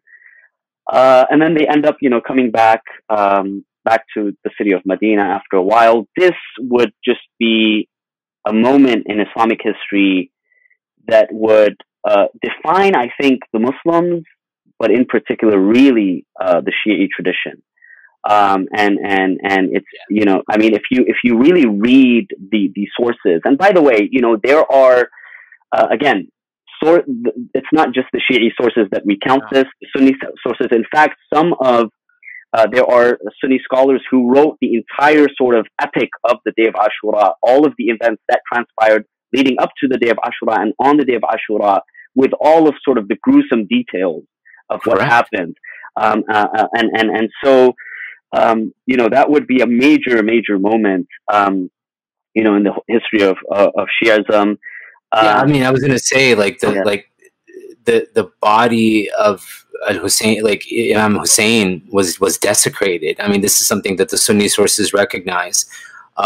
There's, in fact, books written about where precisely is the body of Imam Hussein placed, because there's sort of, there's a disagreement whether his head lies in one place and his body in another. And I mean, you can actually, this is something that is discussed in the Sunni sources. I mean, this isn't just something that is, this isn't just sort of a passion play that plays out in the Shi'i sources. This is very much real history. It's a blight on our tradition, to say the least. Yeah, and see, the thing is, I think the important point to note, and this is sort of relevant to our contemporary period, is that, the Shia would see this as just this, probably the biggest tragedy in the history of Islam. That this is the beloved grandson of the Prophet. This is the son of the Prophet, who he considered his son, his own son. You have traditions of Hussein as a child riding on the back of the Prophet prolonging his prostration in the congregational prayer because Hussein is on his back. There's a tradition where the Prophet is standing on the pulpit, he's speaking to the Muslims, and Hussein runs in and he's kind of wearing a long clothing, and he trips, he falls, and the Prophet comes running down. He stops his sermon, he comes running down from the pulpit, and he carries Hussein. And, when the companions ask him, what happened? He says, when I saw Hussein fall, I felt like my heart dropped. And so, and then there's this very famous tradition that the Prophet says, Husaynun minni wa ana min Hussein. Hussein is from me, I am from Hussein.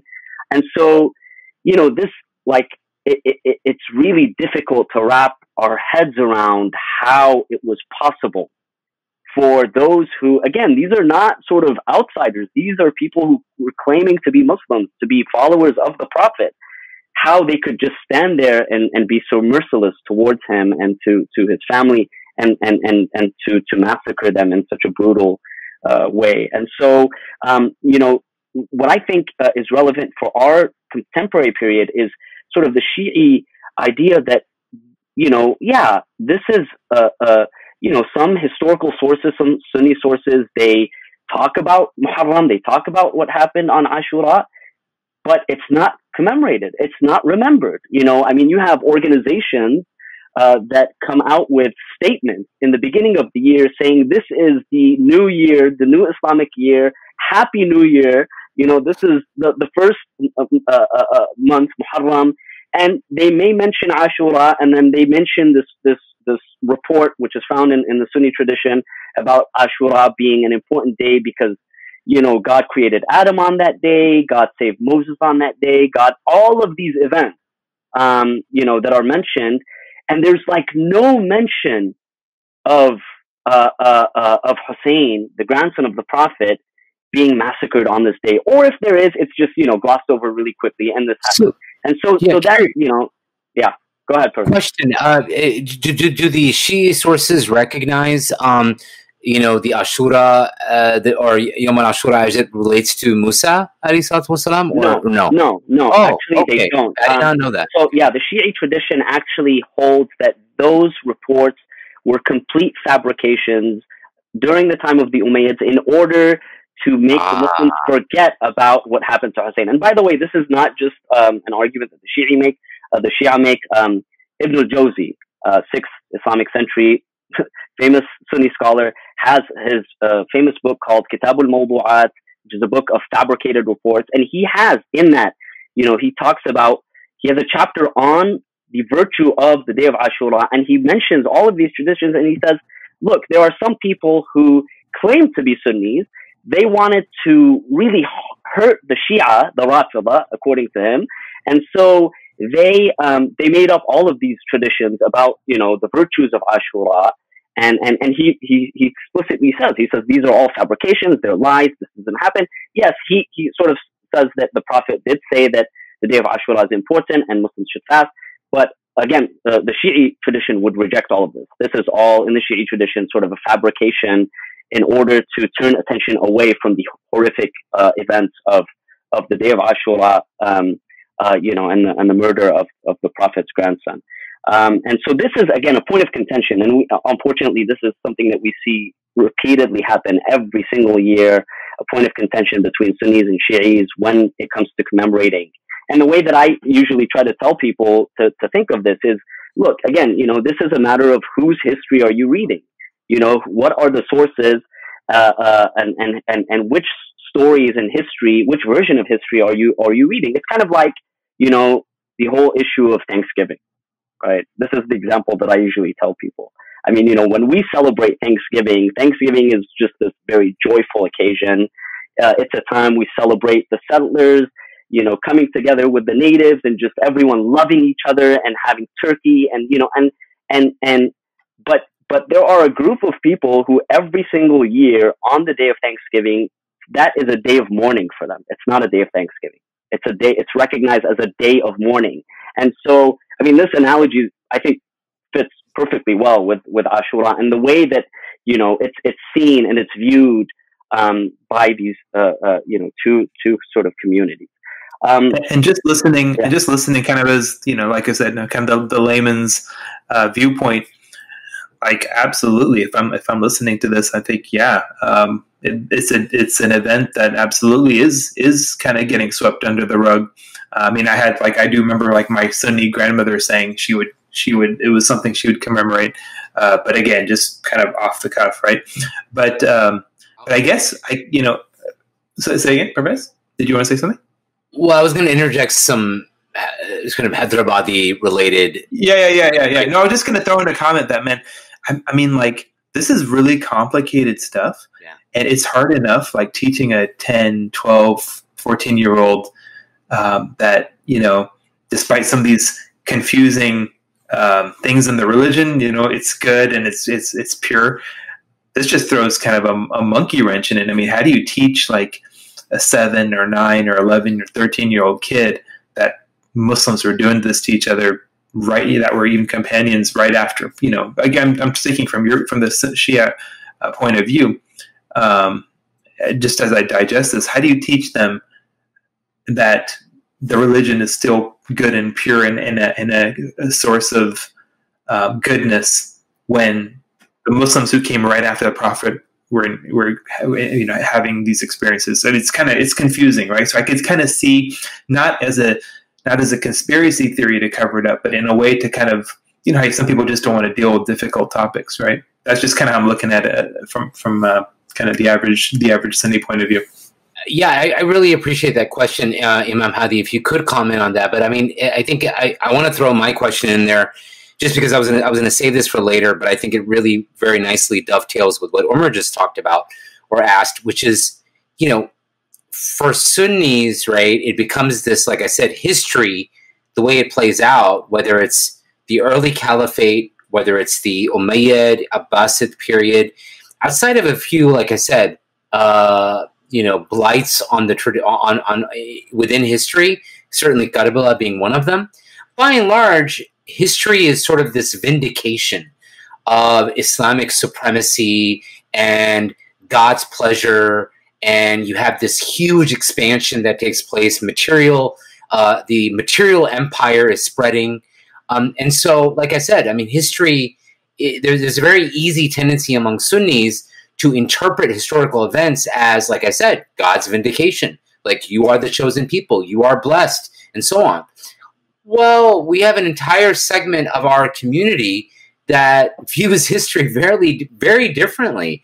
And so if you could kind of comment on that, like, is there a way in which history is interpreted then vis-a-vis theology, right? Like, if it's not God's vindication, then what is it?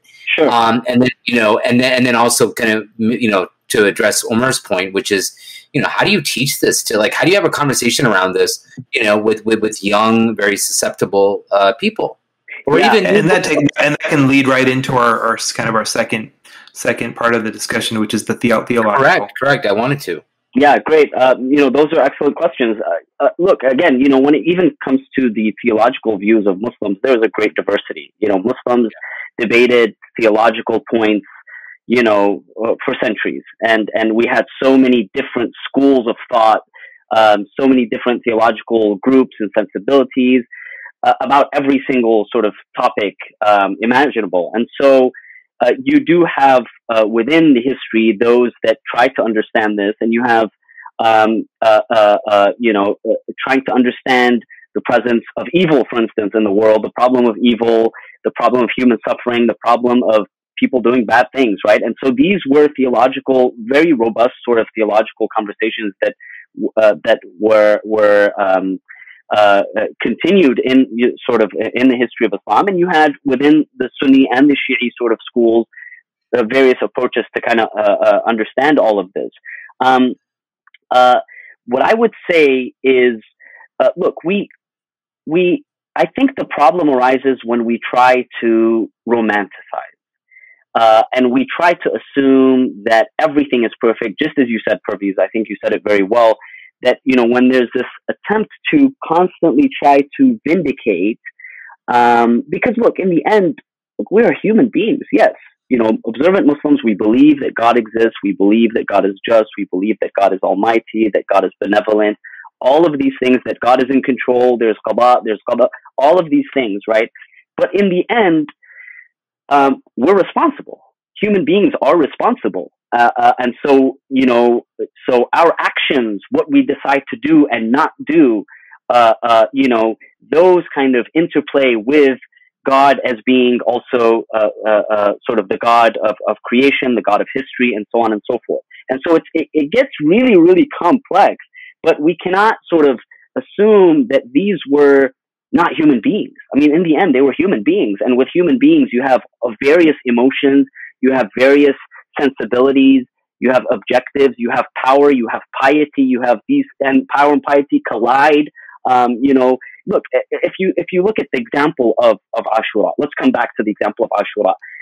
If you look at even the Shi'i tradition, the way that portrays it, one of the commanders of the Umayyad army is Umar ibn Sa'd. He's a major commander of the Umayyad army.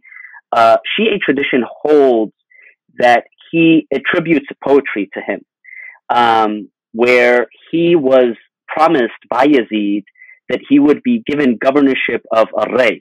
Ar-Ray was very important in the Persian sort of in Persia, present-day Tehran, right? And so Umar ibn Sa'd was promised by Yazid that he would have governorship of Ar-Ray. Shi'i tradition holds him it has this poetry that attributes to him, saying, having him ask himself, kind of face this tension of, on the one hand, I've been promised Mulk Ar-Ray, governorship, ownership of Ar-Ray, and this is my dream, to be the governor of this district.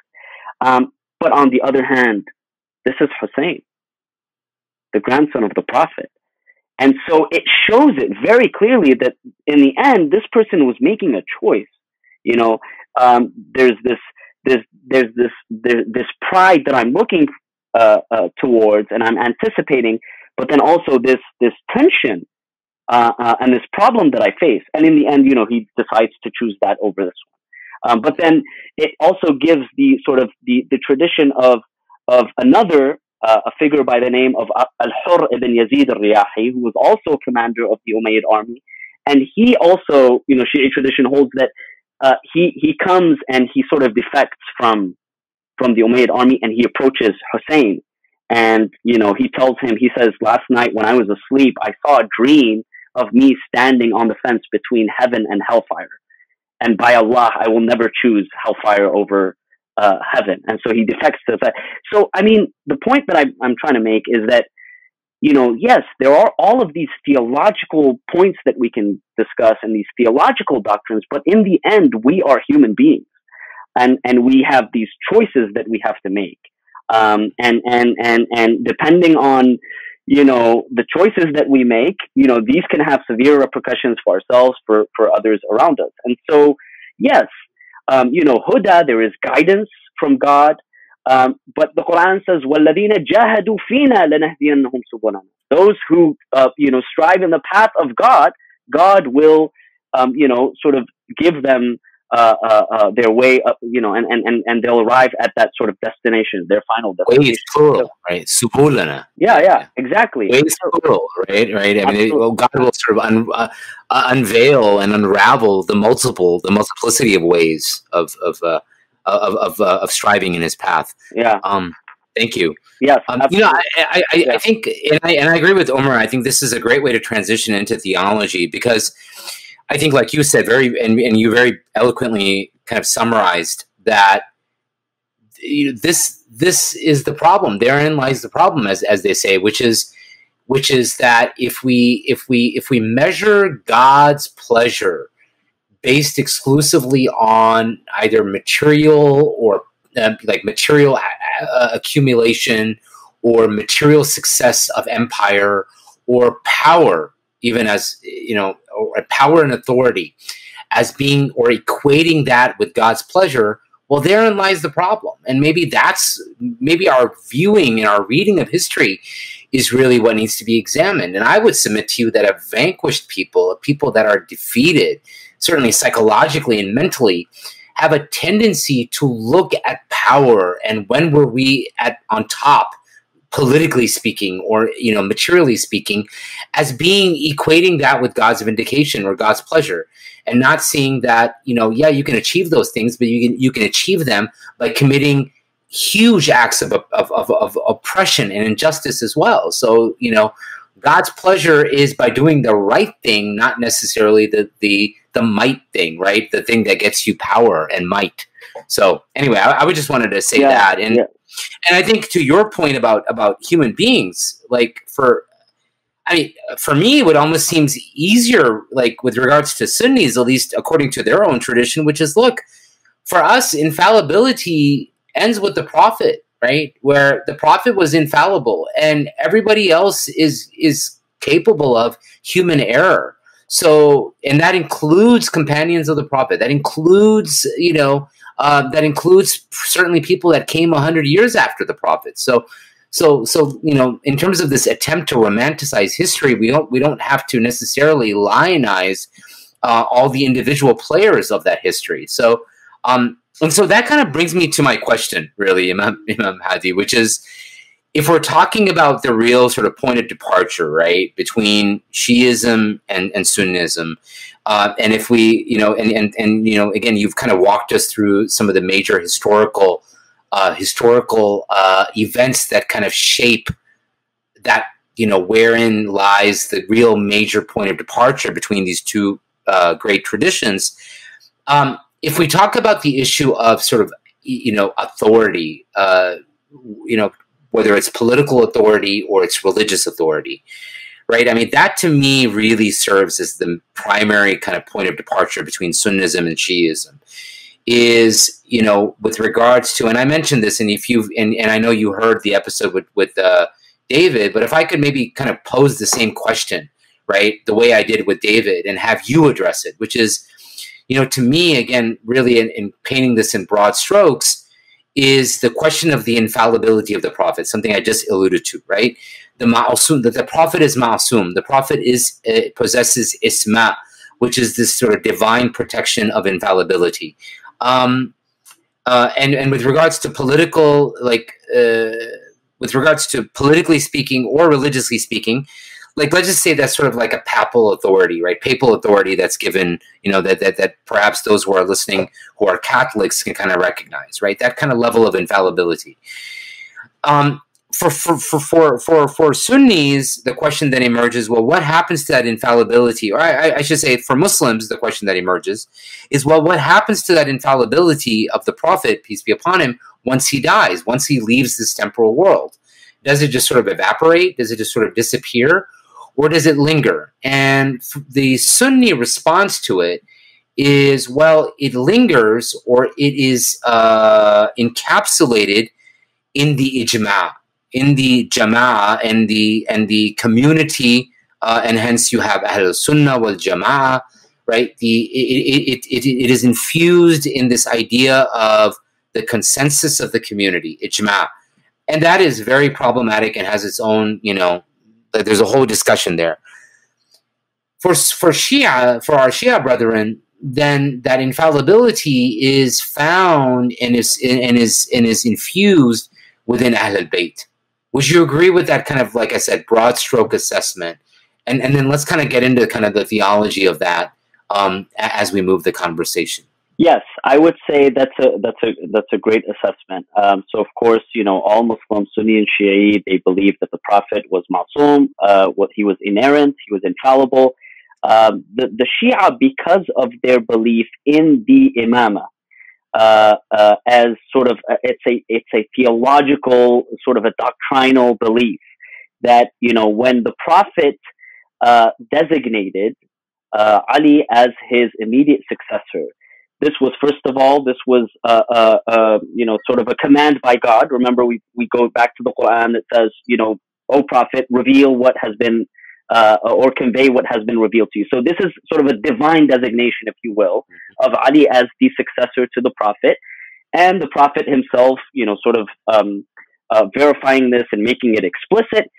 So the point of departure for the Shia is that the station of the imamate, like the station of prophethood, is a divine designation. It's a divine appointment. Now, there is a difference. The prophet or the messenger receives revelation, wahi, from God, and as such, some of the prophets, they had a mission to go beyond their immediate circle, and they had, like the prophet who was, Nabi and Rasul. That's the distinction, the technical distinction.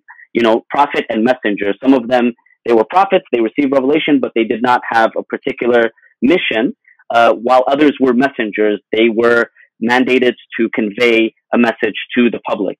And so the prophet and the messenger, they receive revelation. The imam does not receive revelation. Okay. But the function of the imam is to continue to preserve the revelation of the prophet and to explain the revelation of the prophet, both the Quran in this case and the prophetic sunnah. So to protect and to guard and to explain the sort of the prophetic revelation and the prophetic teachings.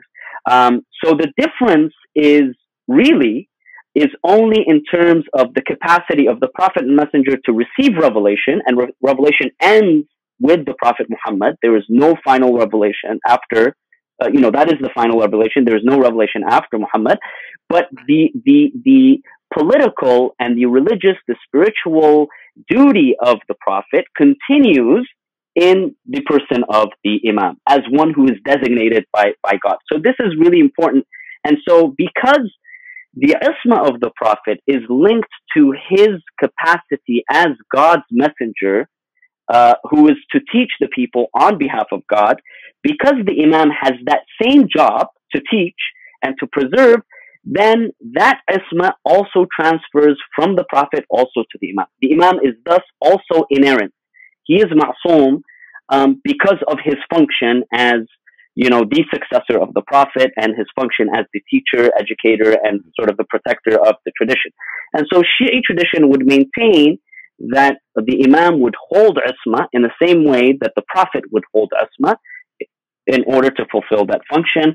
And and this, the 12er Shi'i tradition would then come to recognize 12 imams as the successors of the Prophet.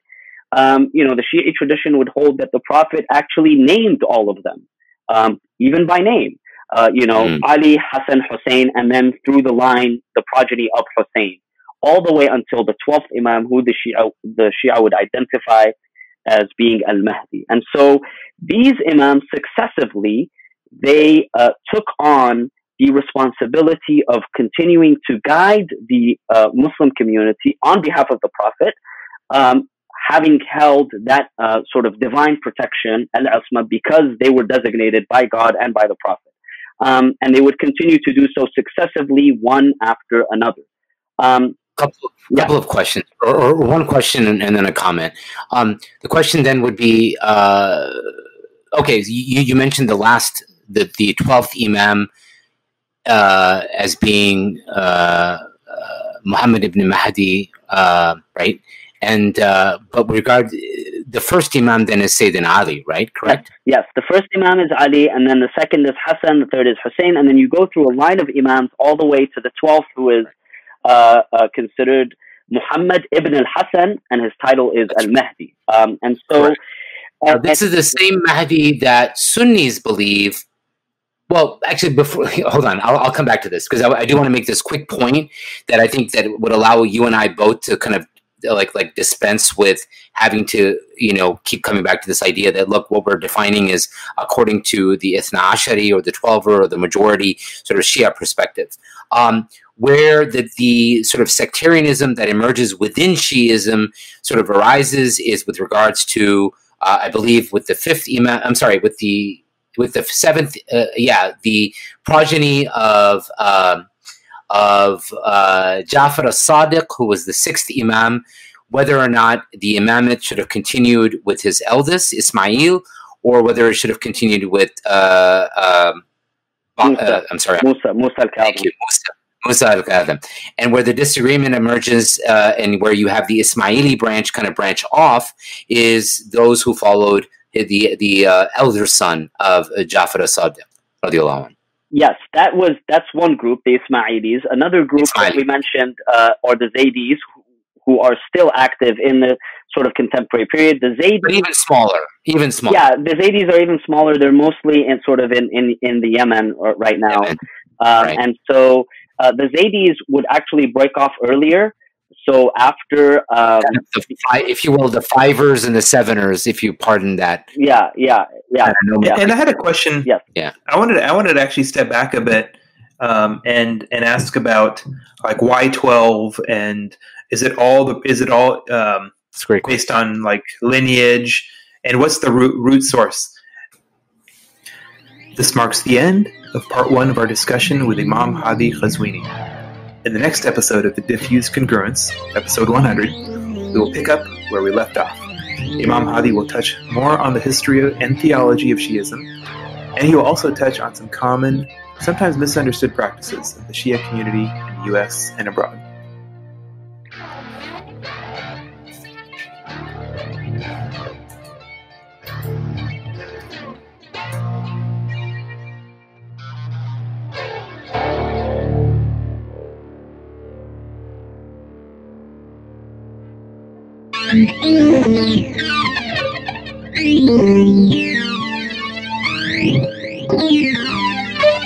Yeah.